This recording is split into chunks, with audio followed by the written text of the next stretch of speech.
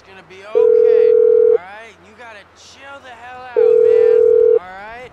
Otherwise, it's not gonna be too good. You gotta enjoy life, alright? Because the alternative is not so good. Not so good, man.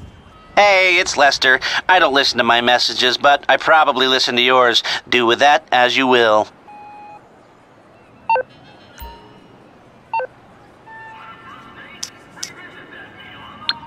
So, like, the alternative to life, man, is death. And the interesting thing is that, well, life is cool, but so is death, man. I mean, life is like a crazy mind fuck. And then death, well, I mean, that's like a crazy mind fuck too, man. It's outrageous praise. Oh, man, it's so rad.